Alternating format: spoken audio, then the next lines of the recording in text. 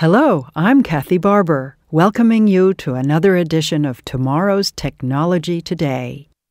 Our first story comes to you from Japan, where they've been working on an amazing new robot that could change our lives. Now, we all know about robots which can build cars.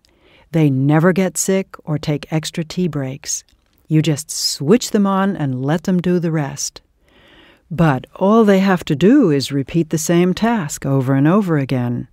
What about a robot which could deal with new and different situations and decide for itself what to do? James has the story. Over to you, James. Thanks, Kathy.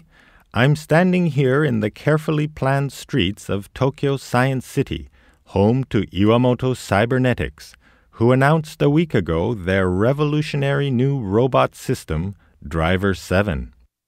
Earlier, I spoke to Dr. Green, a Scottish scientist who's been working on the project. I asked him to tell me what makes Driver 7 such a breakthrough. Our aim was to produce a system which could detect important changes in its environment and change its own behavior to cope with them. As you know, Driver 7 is able to drive a car or bus safely in normal traffic conditions, even though these conditions are changing constantly. Can you tell us about some of the greatest difficulties you faced? Yes, certainly. One crucial problem was to do with recognition. Driver 7 has much better eyesight than human drivers. It receives images from cameras pointing in all directions around the vehicle. In other words, it can see backwards, to both sides, and forwards all at the same time.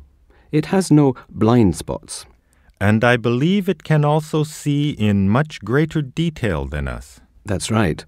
Driver 7 can read a number plate at a distance of 300 meters, if the weather's good. In heavy rain, the figure is still over 100 meters, far superior to average human eyesight. So the problem is? The problem is to make Driver 7 understand what it sees. Let me give you an example. It's very important for any driver to recognize a red light. A driver who failed to respond properly to traffic lights would soon end up in hospital or under arrest. But drivers must not stop at any red light or even at any circular red light. There are lots of circular red lights which don't mean stop.